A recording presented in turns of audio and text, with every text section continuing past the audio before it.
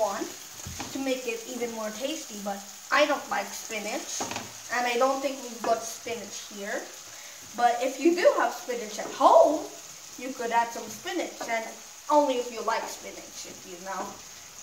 And now we can, and also you need to wait until it's brown like this.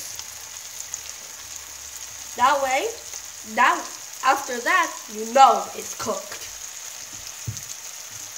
So, and now we're gonna do the master part of this. You're gonna add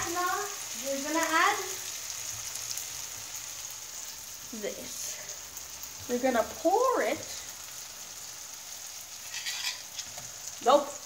Nobody. Don't do that. My help. Sorry.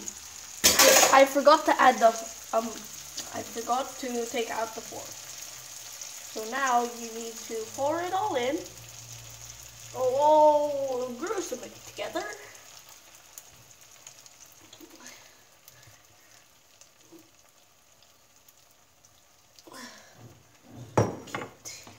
Okay, everyone.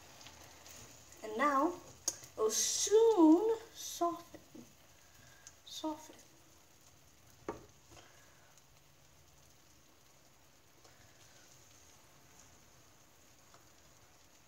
And now you need to wait until it's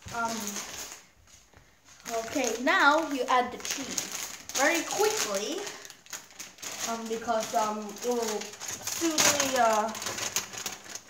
turn into like, you can spread it around the cheese. You also don't want it to be fried. Gives you the flavor of cheese if you want. And now all you need to do is wait. It won't take that long, so you can be very fast with this process. You can add as much eggs as you can, depending, and the more eggs you add, the bigger it will get. We recommend using this type of pan. We recommend it.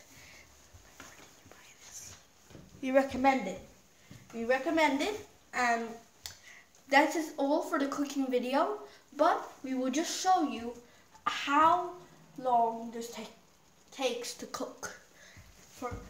To test it, you can get your spoon and touch it, and if it's liquidy, you need to give it more time. I think you can touch it. Now, when you see these parts, you know it's beginning to soften. We can, and also use a tool like this one, which looks like a pizza, but it's actually made for omelets, to take it out, scrape it on, put it on a plate. We recommend using flat ones, but we're going to use this one because it looks good. No, like this one. And now, let's see. It looks softened. Looks like it's almost softened. You need to wait until the whole area is a flat egg, scrambled one. If you don't know how to make scrambled